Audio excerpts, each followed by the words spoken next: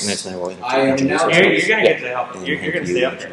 Okay, I get for you smarter. So you're not just yeah. Have you guys, Chris started asking me if you did the camp and all that. You guys, crazy how this stuff comes together. Did you hook up the room? By the way, this is my studio, my co-manager. The room audio, so you'll record the wireless mics inside. So put that in your mic jack. Chris Charlton, what's up? And then you might double check that it's seeing the levels. I met Chris 2 years ago. Wait, isn't this the keynote shit we're going through? Oh, yeah. No. Is it seeing it? Yeah. No, we're going. I think it's working. If anybody knows the Muppets, the two old men up in the balcony, yeah, right here. We should hey, Chris Stefano. Chris Stefano, third organizer, please.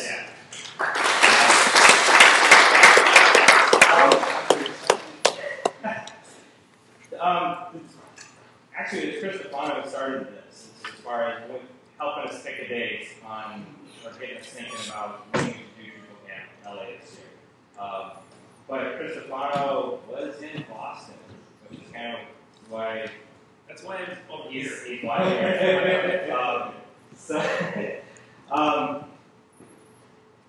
okay, why are we here? We're here to talk about how we built the Drupal Camp LA site.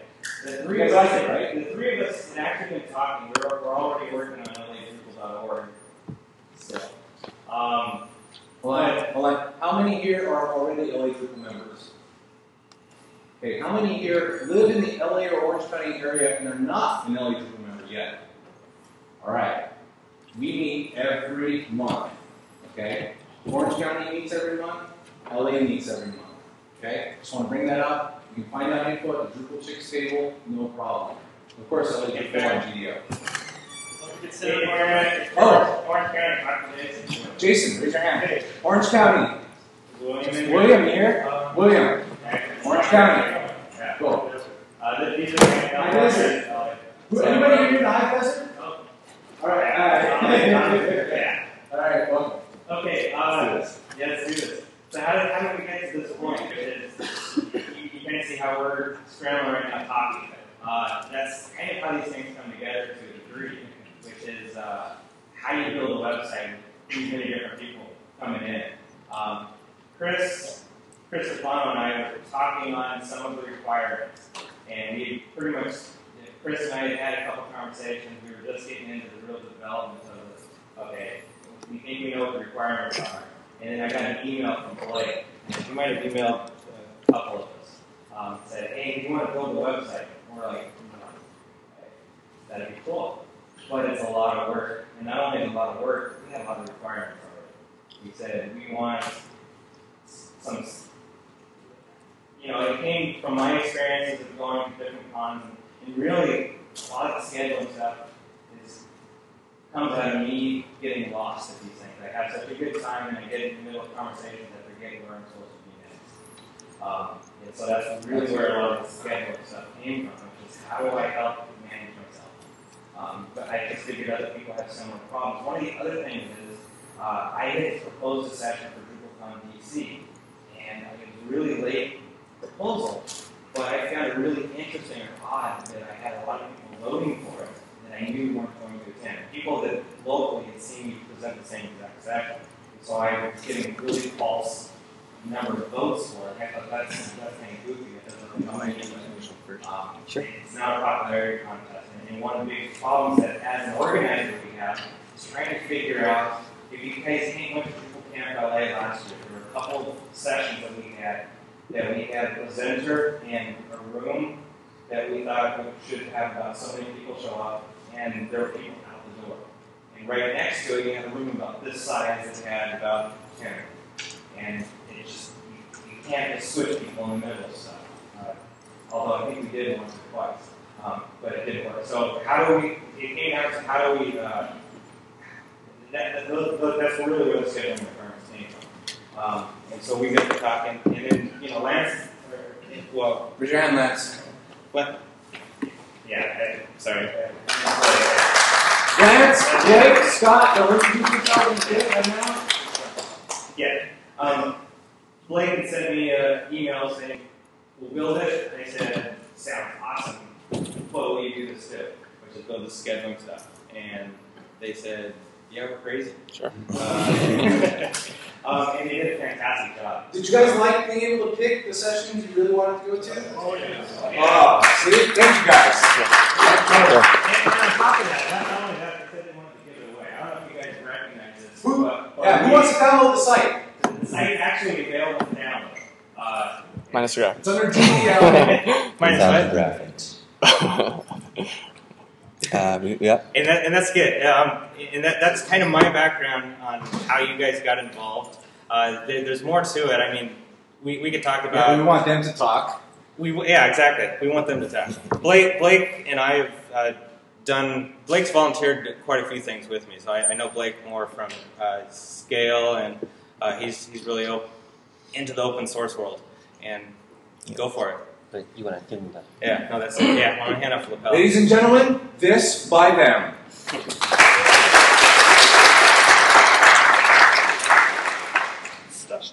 That was great. Thanks. Thank you very much for coming out, and hopefully we won't bore you. My name is Lance Troxel. I am design side of this by them, the three of us. I also do some theming, but mostly CSS stuff, so I don't really have any questions afterwards that have to do with dev. I'm not going to be able to answer. I'm really not very smart when it comes to that. So that's my section and my part of this, and I'll hand it off to... Hello, I am Scott Nelson. I kind of am the tech head. Fixes my computer a lot. I fix Lance's stuff quite a bit. Yeah, it was really our pleasure to do the site, but to be honest, actually, Blake did a lot of the heavy lifting, so he's going to be talking the majority of the presentation. So I'm going to hand this off to him. Cool. And we thank Blake for all that he did. Awesome. Can you guys hear me? Is it picking up on this one? Okay. No? Better? If you move it It's up better. closer, Okay. like it does actually. That's okay. I'll just talk with this. All right. How's it going, guys? I'm Blake. Blake Lucchese. And I did a lot of the development side of things, but also helped kind of drive the planning, as well as coordinating with Lance and Mike and coordinating for all that type of stuff. Before we get going, the distribution, Mike already talked about it a little bit, but some of the benefits of the distribution we thought would be that people could easily set up their own camp or community-based organization website pretty easily because of the way that the sessions were handled and things like that. The difficulties, though, was that a lot of the things that we did are all based on views and CCK, so finding a way to easily distribute that is kind of difficult. And so what we ended up doing was actually just dumping the database without all of your guys' personal information in it, and making it so you just basically set up the database and point your settings.php file so it connects, and you're set up with basically a blank theme with all the blocks everywhere, and you have the whole site set up. So there's no sort of installer that you guys need to run or anything like that. So yeah, process. I don't know if you guys know, but we actually built the site in about 2.5 weeks from start to finish. So pretty quick development time, and a lot of that came down to our planning process and making sure that we knew what we wanted before we started on things. So our process includes planning. Essentially, after planning, we put together wireframes, which are usually low resolution, and I have a couple examples here to show you. But they basically lay out all the aspects of the site on each of the pages. Then we move into the design and the development phase, which we actually do side by side. So because we use more detailed wireframes, we're actually able to develop a lot of the site out at the same time as Lance is designing. And that saved us a lot of time. Just talked about development. After the design is done and all the development's done, so we have all the code and all the markup is placed throughout the site, we can then move on to the theming phase where we'll start slicing up the mockups and start adding CSS and start really kind of going through the process of polishing the website off.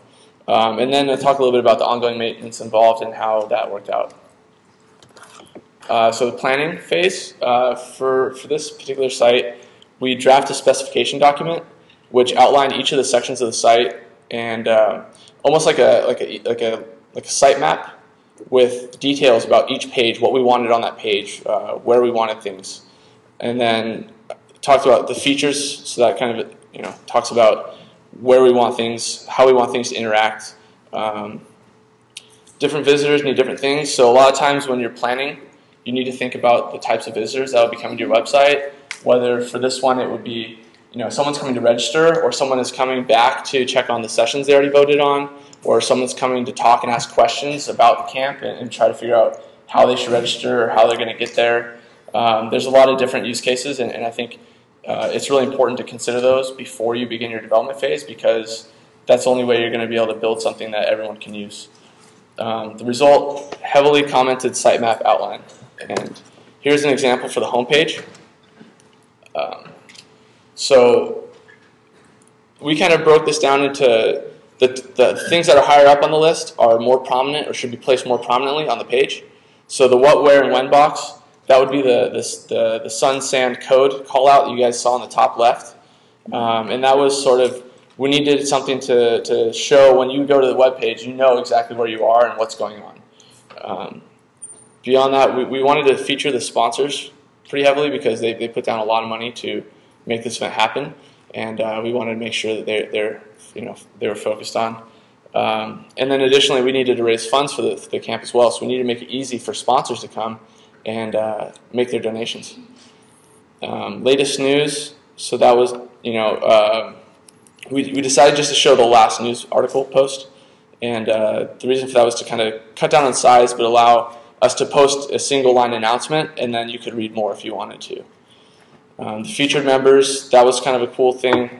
We can talk more about that later, but that was basically a view that showed attendees that we could choose and to sort of highlight people from the community, and that was one of the things that Mike really wanted was, this is a local camp, this is a community type deal. We wanted to be able to feature people who are going to spend the time to come out, speak, present, put things together, materials together to help teach the other attendees.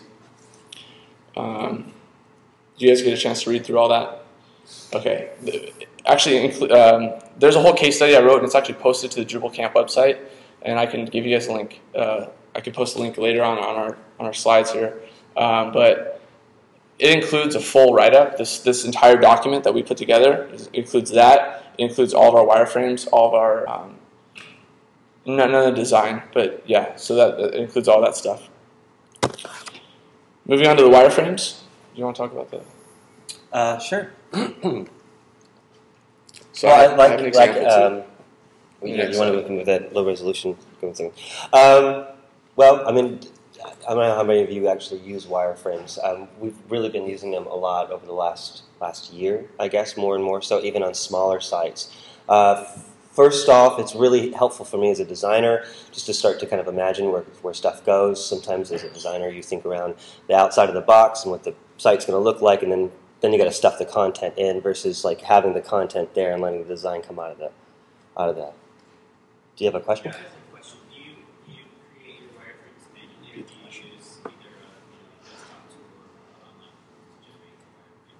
I do manually. I actually use InDesign, which is sometimes counterintuitive, but I like the way it outputs PDFs for clients and for us.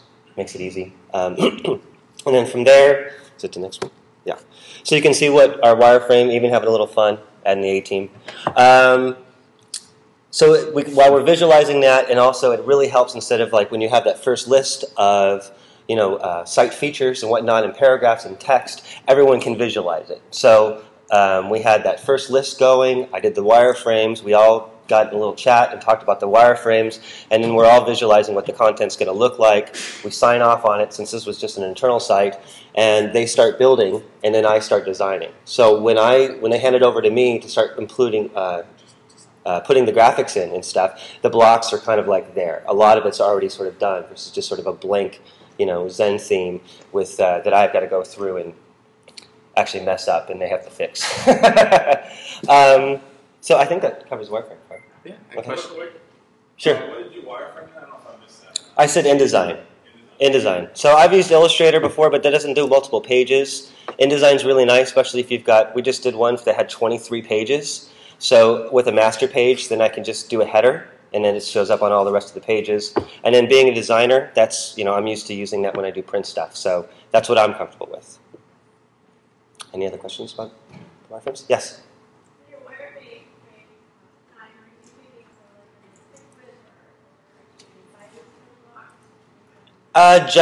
General, but most of it's just sort of like a kind of a sketch of where content needs to go, and then it always sorts of changes. I mean, we tend to stick with the 960 unless the site's really small and we can go thinner with it. But that's always sort of in my mind. And then especially if there's ad blocks, which this didn't have, I work on a 960 grid as well, so I always think of the thirds and what. So that answers your question. I don't know. The height, you mean? Yeah, sometimes, if I start an 8.5 by 11 sheet, and then like the last one we did, because it's a much taller site, so I just went to legal size, just so the client actually could print it out, because I have to think about that as well. I mean, we could go something that would be off, but then they wouldn't be able to print it out and see it, which is how they'd rather visualize it usually. Any other ones? Okay, Blake? Cool. Can you guys hear me with this mic now? Is that better? Okay. Okay, so design, moving on, back to Lance. Oh, great layout. Great things. Well, I'm going to plug my own session here. I'm going to kind of cover some of this stuff in sort of like my approach to Drupal design and web design in general. But one of the, I think, main tips is when you're creating the design is to make sure that you're thinking about how it can be cut up. We do development for clients where they've provided us a design, and it's kind of insane sometimes when you get designs from designers that aren't thinking about the web at all. They've got some crazy large graphic in the background that you can't cut up with weird stuff overlay, tons of transparencies when the site has to go, cross-browser, and you're how the hell am I going to get this in IE6? All that sort of stuff. So there's tricks that I've kind of come up with from just my time in designing and then developing on how to cut something up and kind of fake it. Using a lot of wrappers sometimes and centering background images. But I do think it's really important when while you're designing, you're thinking, okay, how am I going to cut this up? And also, how is it going to expand? How's the text going to flow into that? It's not a static, web pages obviously aren't static for the most part. Especially if content like this, it's got to flow with news stories and things. So you have to think about how can it kind of move. And that always ends up limiting design. It's kind of a drag. It's much cooler when you look at, like Scott and I talk about this, Apple's pages on their site, which are just straight up HTML docs that they go in and they flow the text in and they know where to stop it. If they're doing a 2-column thing, they're not flowing it in from outside. They're just, it's in the HTML so they can do the line breaks. They have total control over that. Obviously with Drupal, especially when you hand it over to clients and they're putting content in, you can't do that, And you can't hope that they're always going to have, at least, hopefully the headline will always have at least 5 words in it. Because it won't. It'll either have 46 or it'll have a letter. And, and then obviously it screws up the whole, the look of the page. So those considerations have to be there as well. Was there okay, here we go. Real fast. Okay, real fast here over the comps. This was the first one I came up with. Rough, you can see it doesn't have any of the sort of like the this by them grunge, which is kind of what I sort of do. And it didn't look good. I don't think I designed really clean sites very well. So we went back to it and it just wasn't happening. And then added some kind of a little bit of grunge, add a little bit of shadow there on the waves. I think it's also important, which I'll probably cover again later on, try to figure out a way to create just a little bit of depth in your page. It depends on the design. If you're doing a really super clean guy, then you don't really have to do that, but it's nice to have the eye can move back and forth. Also thinking about the way that, you're looking at a page the same way that you're looking at an ad in a newspaper or something. You open it up, just from the way that we read, you start at the top left, you move around, and it's got a circle. So try to incorporate that as much as you can. Obviously, the folds go up and down depending on who's using it. If it's maybe it's an older user that's got 7 toolbars and they've got about 325 pixels of web space on there, well, there's not much you can do. And you can see, too, if you look at this versus what's on the site now, there's a lot of it that's changed. Colors have changed. I didn't really finish off the little clicker thing so much. And that's also when you kind of get content in, and then I see it active in the browser, it sort of changes. It's like you kind of like let it into the world, and you realize, oh, I got to move this, I got to move this, this isn't happening. And I'm forever tweaking little things like that, just trying to balance out the site. Because I was involved with you guys, one of my first questions was, because I saw these designs change each time. One of my questions for you is, how did you guys, what was the conversations like? Are you doing this all yourself? Are you guys having conversations about it? How did it get from the first one to this, or was it? I did the first comp. I did the kind of clean one, this one. And, you know, I mean, these guys are really cool. So they're like, yeah, no, man, it looks great. No, yeah, it looks great. Should I add some credit? Yeah, maybe, you know. And then Scott Bush, yeah, you kind of maybe. He said, no, it looks great. No, all right, I'll go back and I'll try again. And then went back and tried again. I'm going to also, again, plug in the session this afternoon, kind of cover how I do things and try to do things in Photoshop, where I can change colors really easily. So I'm always using adjustment layers or things like that. So once the main stuff is in, then changing colors or swapping those things out is not such a pain in the butt. So yeah, it kind of went conversation that way, and I guess it's sort of, it's on me, but then they'll tell me when they're says, no, that's not happening. So, yes? How are you delivering your prompts? Just email PDFs or what? Well, usually actually I do, sorry? Oh, he asked how do I deliver the comps. I do all the first cut up, usually. So Blake will probably talk about our workflow maybe, I don't know. Okay, he's going to talk about the workflow and how we kind of use that. So usually they kind of send over, or I'm working on a basic dev, wireframe, and then I do the first kind of cut up. So yeah, I don't send them to anybody. They come right from me. Does that answer the question? Okay. Any other questions about the design part of the website? Great, thank you. Okay, so now I'm going to talk about the development side. And I kind of touched on before how we do development. We at least try to do development at the same time as the design whenever possible, because we can kind of cut down the length of the project.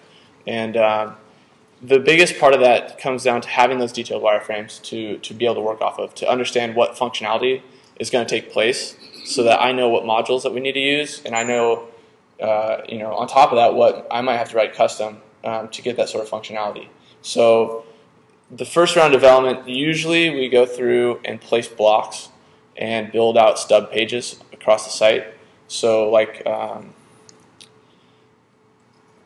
let's see. Make sure. So I'll talk a little bit too about our workflow.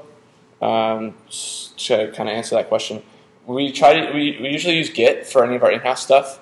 We use GitHub, and for like other projects for like Warner Brothers, they use SVN, so we use SVN for that. But basically, what I'll do is I'll go through, or Scott will go through, and we'll set up a blank theme off of a Zen subtheme, and create our own CSS file so it's blank, so that when Lance gets in there to start working, he's working either off of the Zen wireframe theme or just the Zen with no styles, basically. And we'll go through and we'll create all the pages and create all the blocks across the site, and then they're unthemed, they're unstyled, they're just blank, and then Lance will go in and start doing his first round, and then we'll also go through and do CSS as well, but we let him have a good first go through his design so that he can sort of set some stuff out there. It actually ends up looking pretty similar to the wireframe comps. Can you hear me now?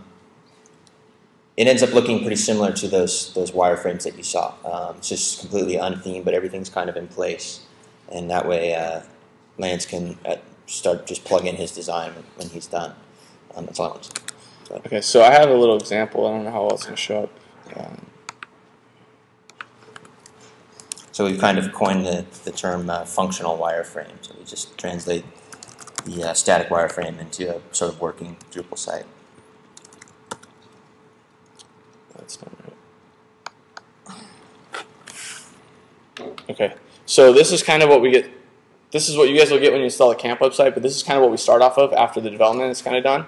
And you'll see that I have the menu items up here. So I've added all the menu items so that we start getting that primary navigation going, with a secondary nav going. I added a block in the header so that you know where it says you're registered in that big red, and it kind of gives you that user nav menu. Like we add that to the top of the page TPL file so you can see where that is. This is really weird. I can't.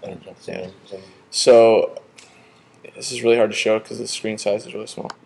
Anyways, we'll go through here. I have for the block, the call out block, where it talks about just the intro to the camp.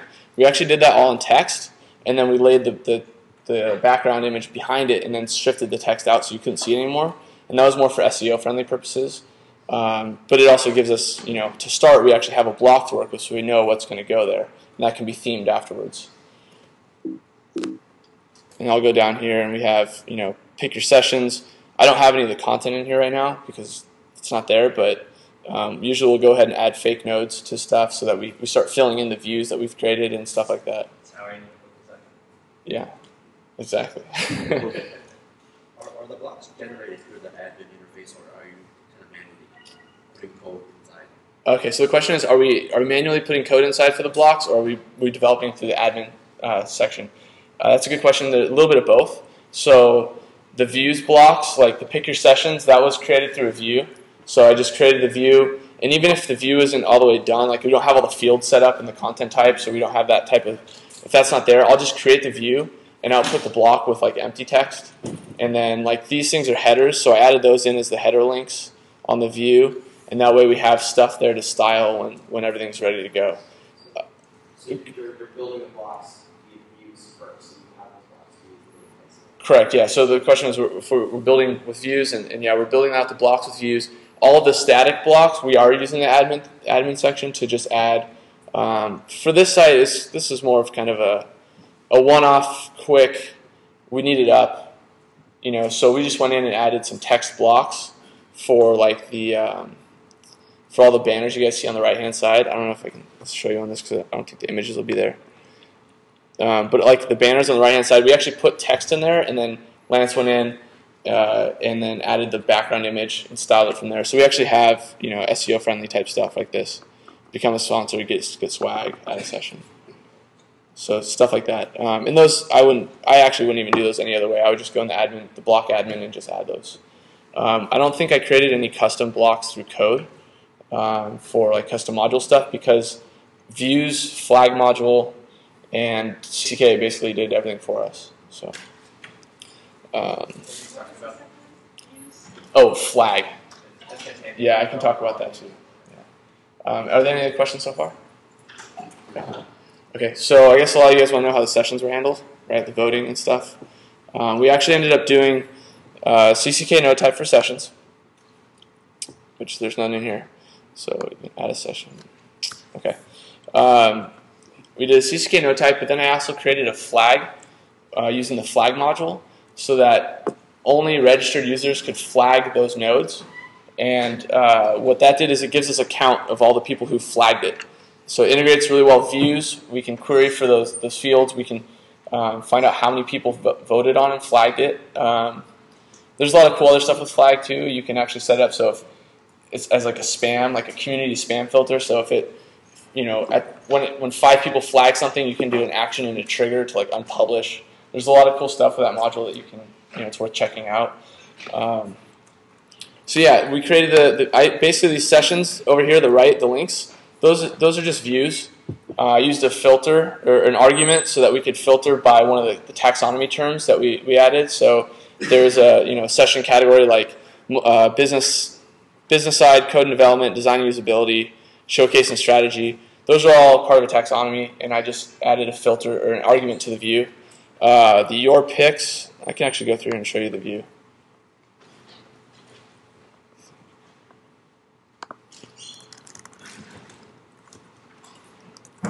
So your picks is kind of cool because flag module, like I said, integrates really well with views, and I can actually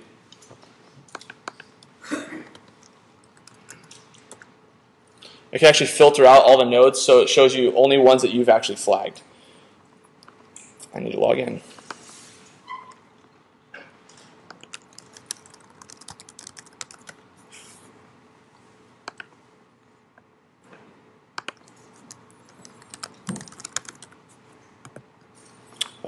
It's admin, right? Sorry, we had to clear out everyone's personal information. So. Okay, cool. So sessions.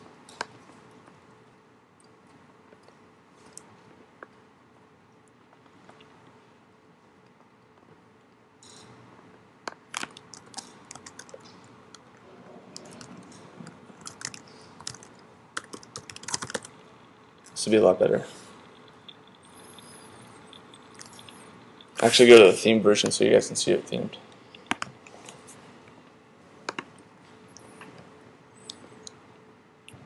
That's not right. It's loading. Oh. Okay, there we go. Okay, so go to sessions.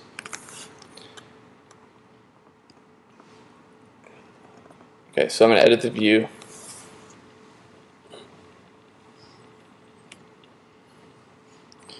So as you can see, using the flag module, in order to access all the flag information, you need to add a relationship to your view. It won't actually give you those options by default since it's joined from a separate table. You actually need to create that relationship manually. And so I can click on it and show you. Basically, you can choose a label, and then if you have multiple flags, it'll let you choose which flag you want to grab information from. In this case, we only had one flag, so session voting. And then down here in the fields, you're actually given some extra options to show the flag information. So the counter, okay. And then on the pick, let's see, users picked, I added a, oh, here you go, another relationship. So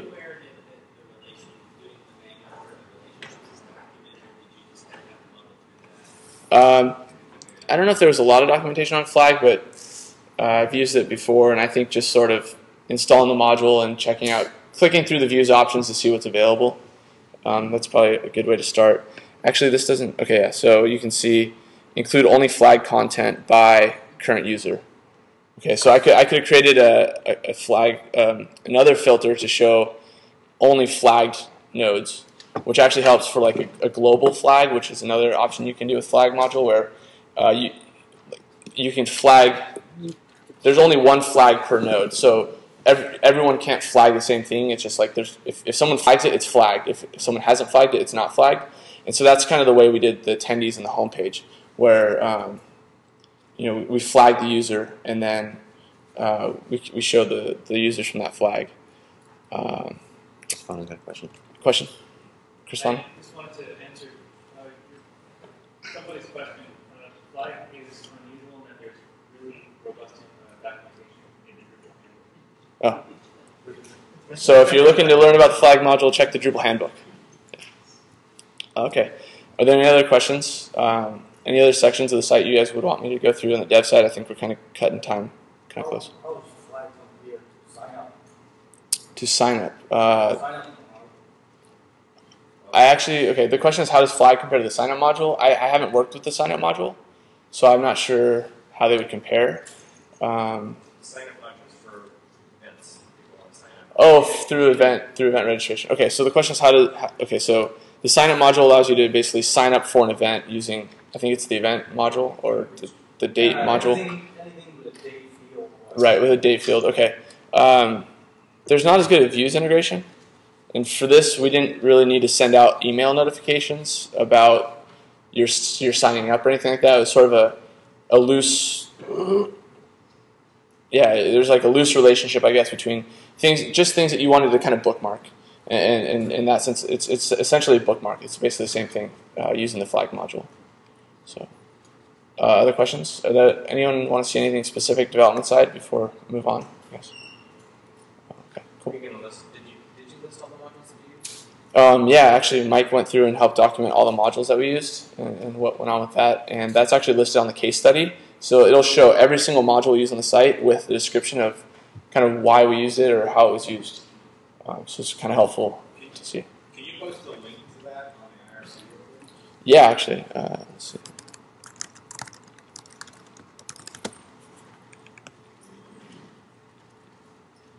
Actually, it's in this. There we go.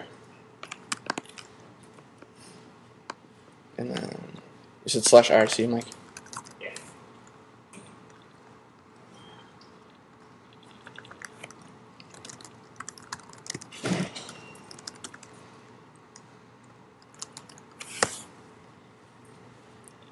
Okay, cool. There we go.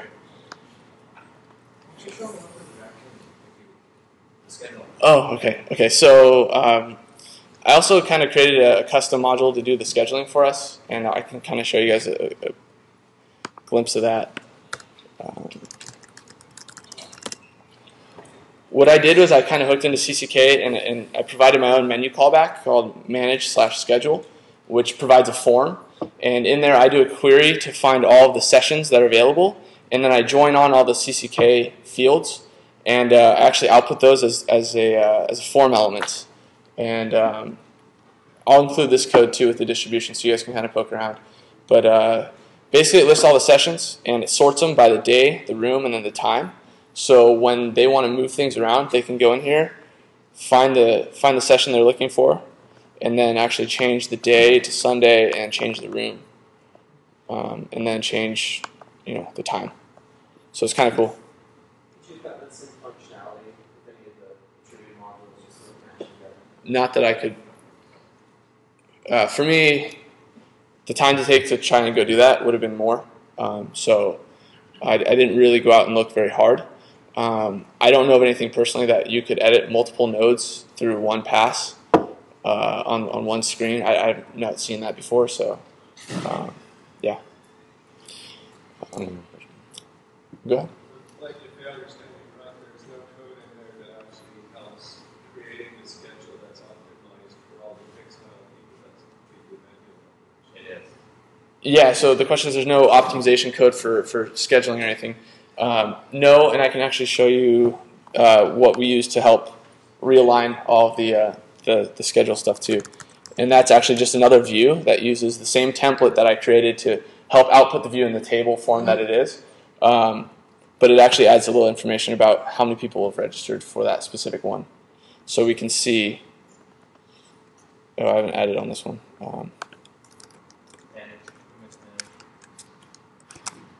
Is it really?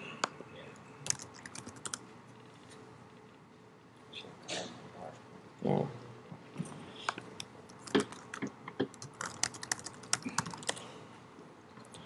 I'll log in really quick so you can see.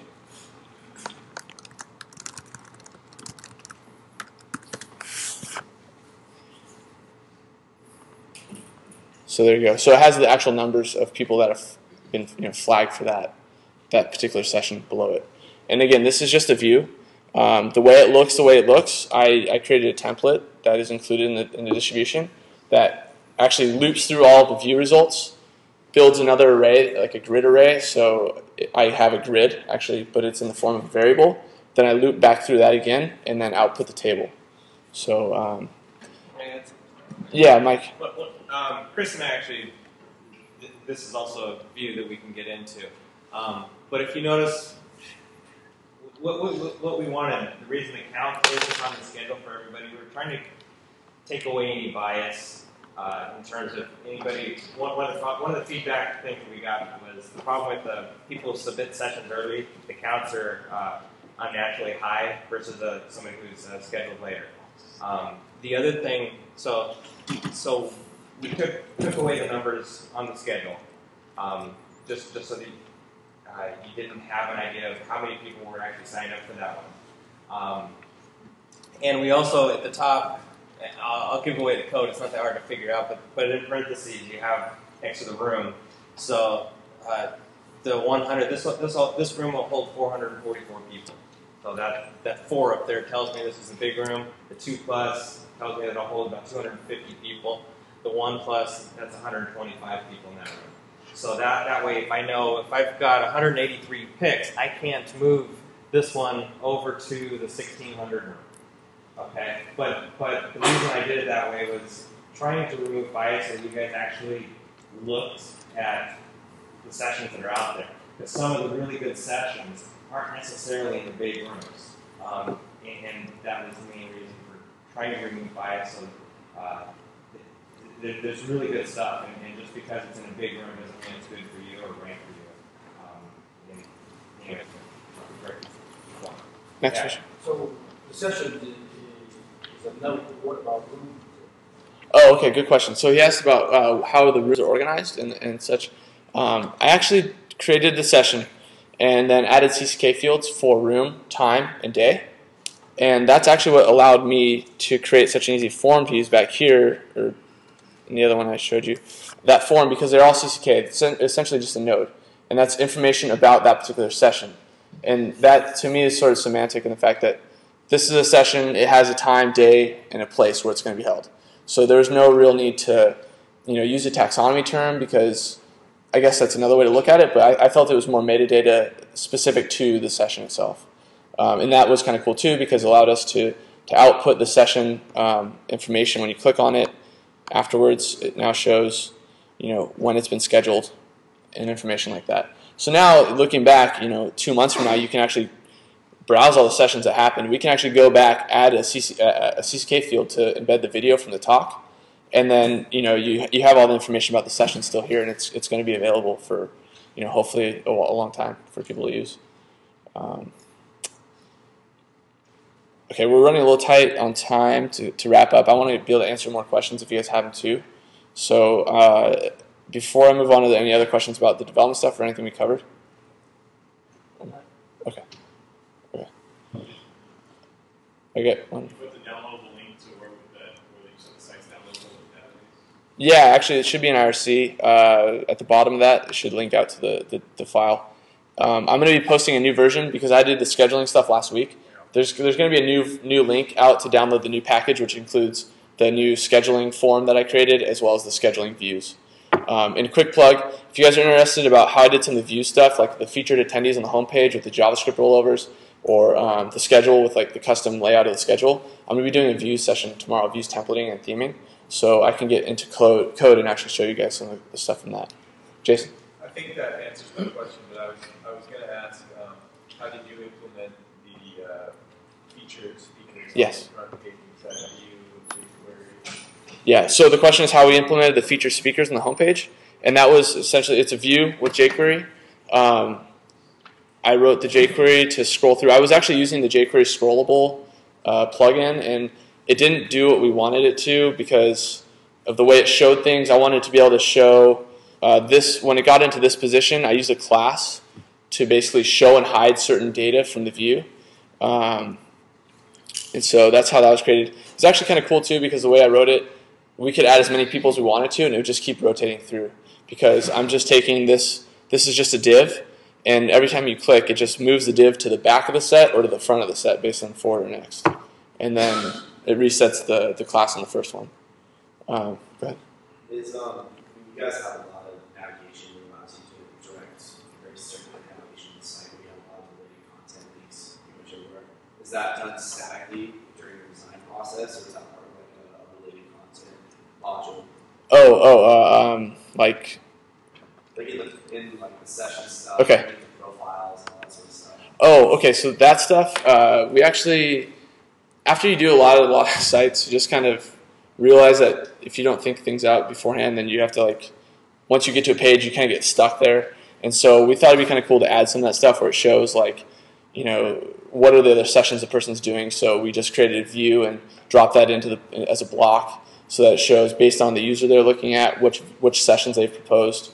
Some of the other ones. So that's all part of your design process. Yeah, I guess it kind of starts from the wireframes, and I think we did actually add some of that to the wireframes that first round. We kind of said, well, it's cool to see the user's information, but there's other stuff about the user that's probably related that we could get from the site. So a lot of that is from views. It's not from a specified, set of other modules. It's just simply using views with filters. Yeah. Okay. Any other questions about the homepage thing, or? Just curious, I know you said that you didn't dig into it yet to using other methods to do some of that back-end stuff that you're talking about with the sessions. Have you looked at the bulk operation? Yes. Yeah. So he asked about using views bulk operations as a way to sort of manage that kind of stuff. I actually, the first build through the site, I'd use views bulk operations as a way to choose the sessions. So I thought we were going to have more sessions than we had time for. So my thought was I would publish to front page any session that would actually become a schedule or on the schedule. And so I created a view that has a drop down to let us bulk publish those nodes. But we didn't end up needing it. But if you are looking to do multiple operations on a set of nodes, check out the views bulk operations module, because you could actually write your own hooks into it to provide any functions you want, any functionality you want. Kind of limited, I guess, in the fact that it's just sort of an operation instead of entering text. I don't know if you can. You might be able to do that by writing your own hook, but a little customization. But for the most part, you can do things like add something to a taxonomy term, add a group of nodes to a taxonomy term. You can change if they're published, any of that kind of stuff. Okay, so we're at 10:53. Back to the slides. Okay, so theming. We kind of covered a lot of that stuff as we went along. Do you guys have any questions about? Let's just move on. Okay, ongoing maintenance. This was kind of a forethought, but also a little bit of an afterthought as well. But allowing multiple administrators, and it was really nice the fact that we had the camp organizers really involved in this. I think Chris Fano, Mike, and Chris were all on there. I know Rain was on there a lot. John Ramin that helped set up everything. He went in and edited all the information about how to get here and all that kind of stuff. So it was really good to have people that knew what they were doing, because we were able to hand it off without actually having to show them how anything was built at all, and they were able to figure it out. And part of that was actually due to the fact, I think, with the fact that we used pretty standard modules, using views, flags, CCK. Those are all really standard, simple to use modules, and I think anyone with a little bit of experience in Drupal could kind of hop in the site and figure out what was going on. Another thing, just in general, to running a camp website, some things to keep in mind were follow up with contact emails. We got a lot of emails to the contact form and stuff about how to get here. Should I bring a laptop? Should I do this, that? It's good to follow up on those really quickly so that people can register for the site and you can get a large attendance like we have today. Keep the FAQs updated. That's really important too, because then you don't have as many contact emails. And then organize the schedule. So in general, just organizing the schedule in a way that you can accommodate the size of the sessions, and that you don't have people standing up and kind of trying to get people to register earlier, and that way you know what you can count on size-wise.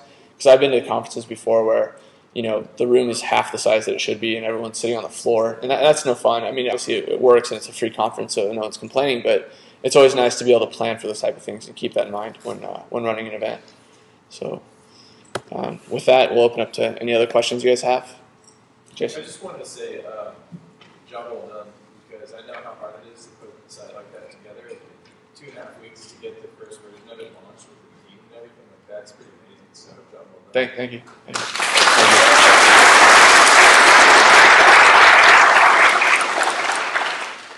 thanks for putting the time into the documentation, the case study, and Yeah. like you did. That's awesome. Thank you. Yeah, the case study, Mike actually wrote up a good amount of it too.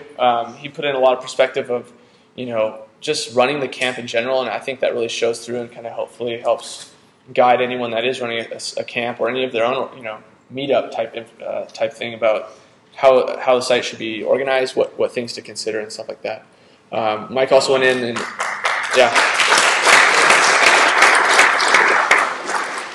he also went in and I had, in our rush to kind of get it out the door and release the code, I kind of wrote a little bit so when you install it, you'll see that on the homepage there's like some directions. Mike went through and touched those up. You added some other stuff too, right? And then you're going to release a theme, I think? Yes. So Mike actually went through, created his own theme based on that release that I put out, so that you guys will have an actual theme to wrap around if you guys are just looking for something. Oh, cool. So that's really cool.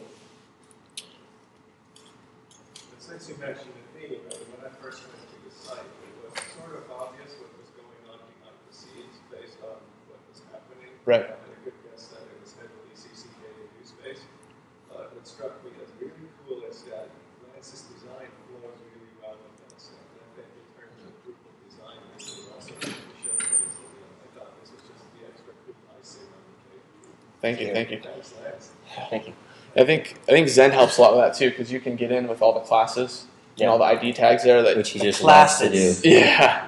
he loves jumping in there and really, getting really specific writing about class names that are this long. It's awesome. View, field, view, field, view,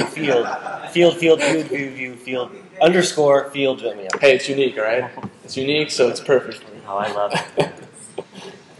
More complaining about that in my session. Do you mind telling us one more time where the code is that we can download? Yeah, it should be linked to on the bottom of there's in the news on DrupalCampLA.com.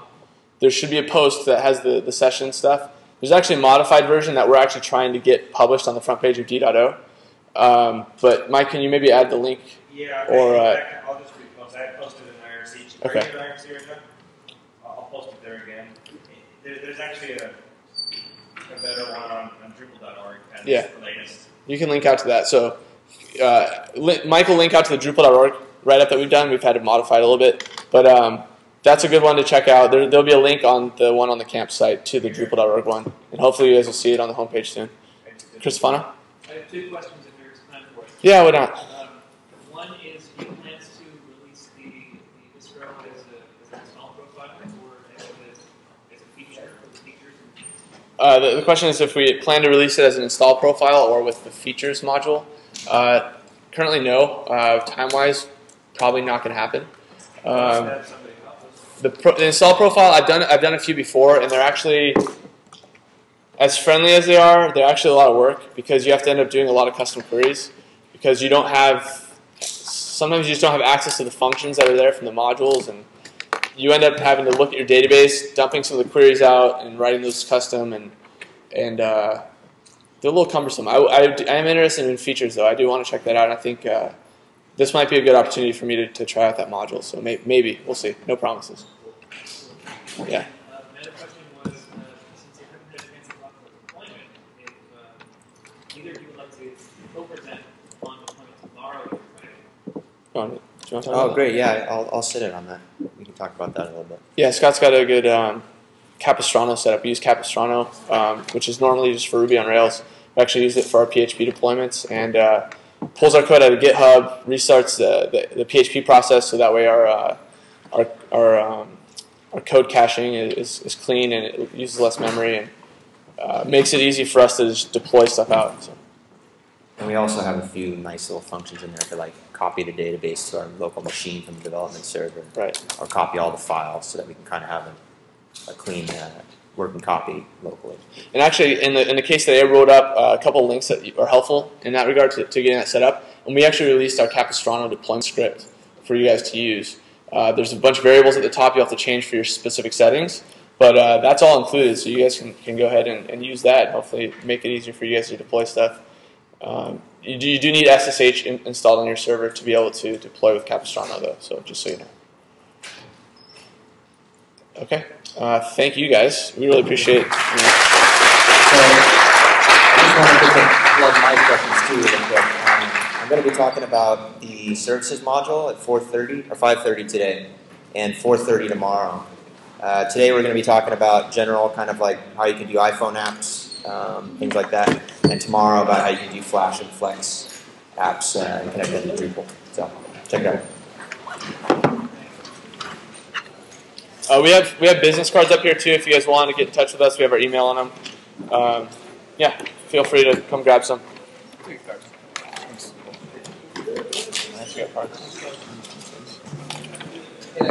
Thank you. Nice. Did you say that Capistrano? Did you see that Capistrano script? It's in the package. It's going to go fast.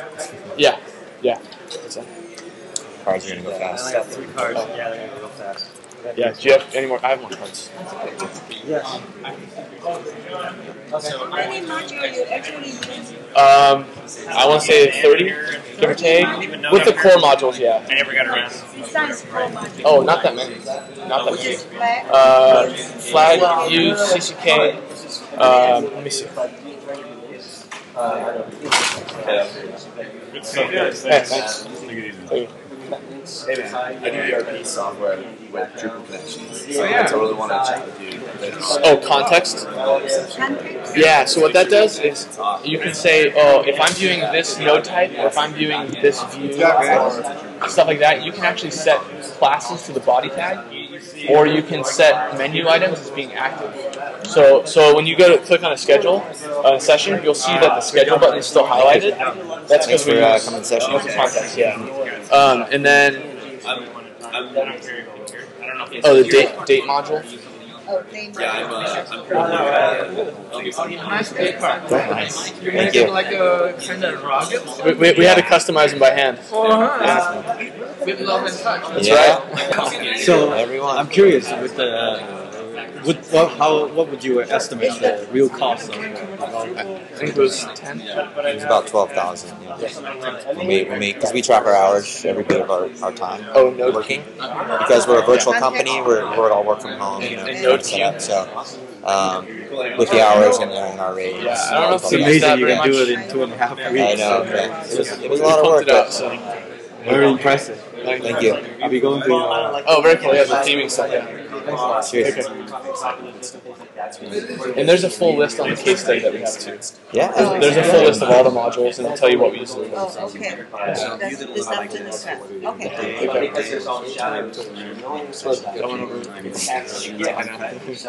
Nice shirt.